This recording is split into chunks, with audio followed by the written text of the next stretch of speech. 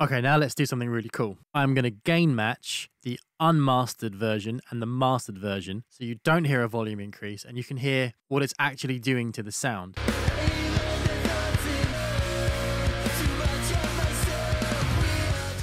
In this series, I'm showing every step to how I took my old mix that sounds like this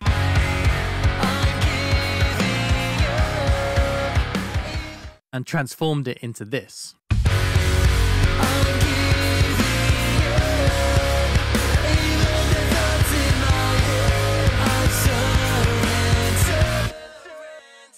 So over a year ago, I released this song and now I wanted to improve on this older mix with how I mix today. This is actually the last video in this video series where we'll do mastering pop punk. If you want to go back and see how the whole mix was done, I'll link to that in the description. So this here is my mastering chain, and a version of this will go on most things that I do. And interestingly, if you want to hear the mix without the master, it sounds like this.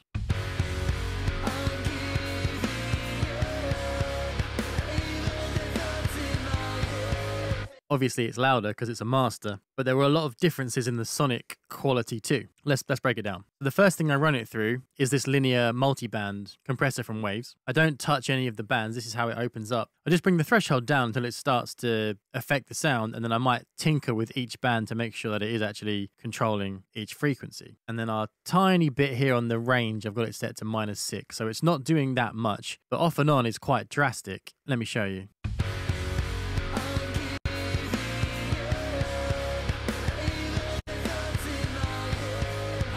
It just creates this smooth, polished sound straight from the off before we've done anything else. And that's what I love about a linear phase multi-band compression. Next, we're going into EQ, and all we're doing here is monoing out. So obviously the mix is in stereo, so we're turning everything mono below a certain frequency. So I've got the FabFilter Pro Q3. It's a very expensive way of doing this very simple thing. There are free plugins out there, I'm sure. All we're doing is turning everything below a certain frequency into mono. So what I'll do is I'll play it and I'll slide the frequency around until I feel like the sub and the low end is below where I've got it set. Let me show you.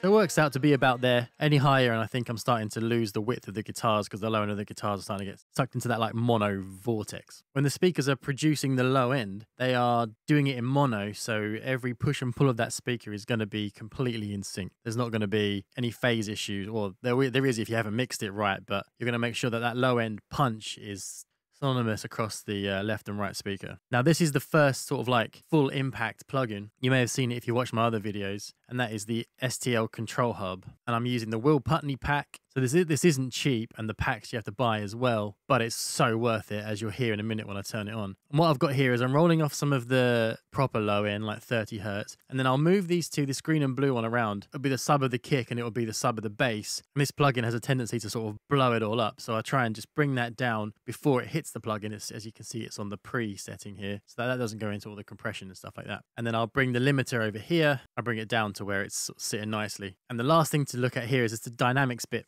The threshold, sometimes you'll turn it onto a mix and it's slamming it like crazy, so you want to bring the threshold back so it's not sounding too overly compressed. But it is a master and it is pop punk, so that compressed, glued together sound is what you're after. This is just so good how it emulates Will Putney's mastering chain. It goes through this color bit here, which is sort of emulating his hardware and his desk. So let's hear what this does.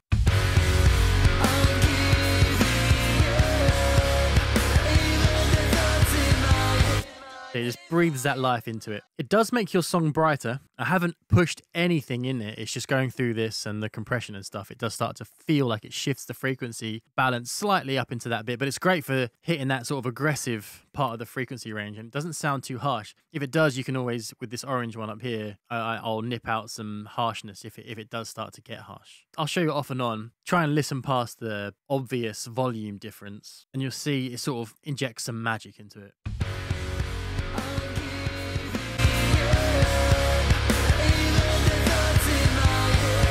Yeah, I just love it.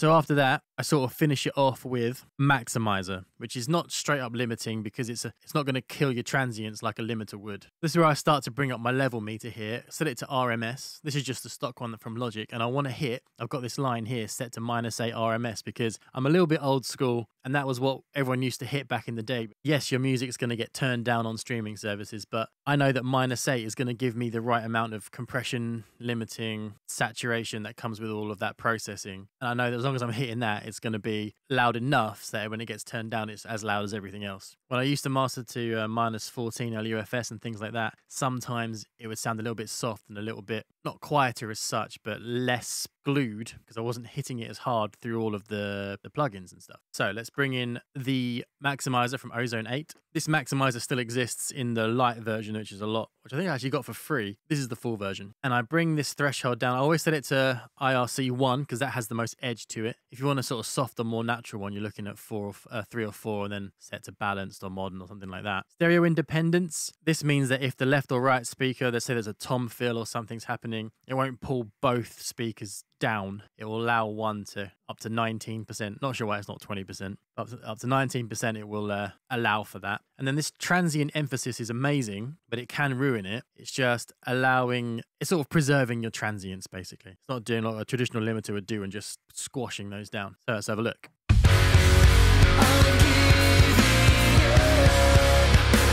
So yeah, you can see sitting there at -8.1, it's got that aggression, it's got that glue, nothing's jumping out because we've limited it and compressed it in what I think is a cool way. And we can quickly A/B this Ozone maximizer so you can really hear what's happening.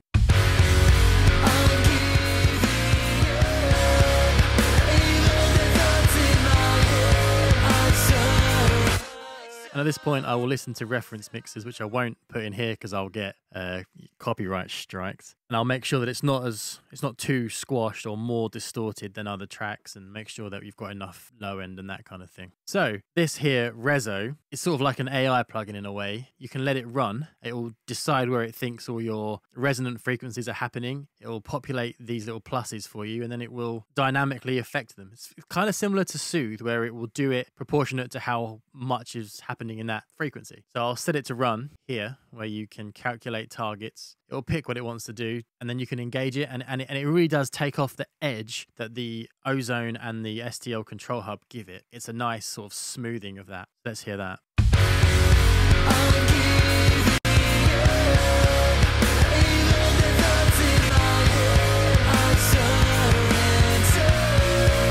You can see it's only just nipping those bits of harshness out when it needs to. So it's very transparent, and I really, really like it. And then with all that, as you can see, if you look down here, we actually have clipped. So what I do is I do a safety limiter right at the end. This is the vintage limiter from Ozone, but just any limiter would be fine because I'm not even doing anything. I'm literally just setting it to 0 so it does not go above threshold.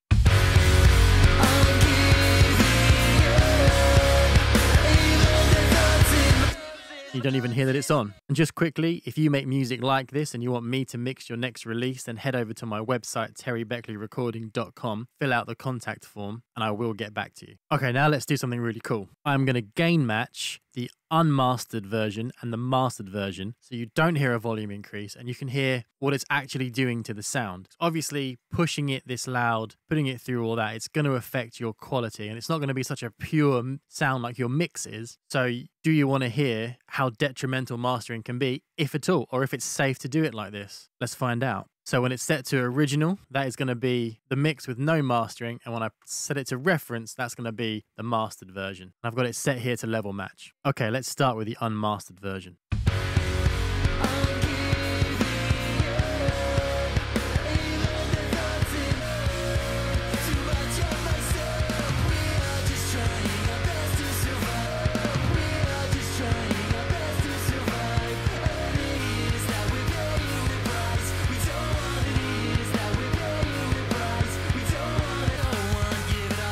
So that is a really good indication of actually the mastering sounded great. I don't think it killed anything. It glued it. The frequency balance is smoother. It's more present. It's more aggressive, and I'm really impressed with that. And if you want to grab these multi-tracks, follow the videos, mix along and master along, then you can grab them from my Shopify store, which I'll link in the description, or through YouTube Shopping, as it should be there as well. And if you want to see more videos like this, then check out my channel, because I'm always doing pop punk and emo and similar tutorials like that. And as always, thank you very much for watching, and I'll see you at the next one.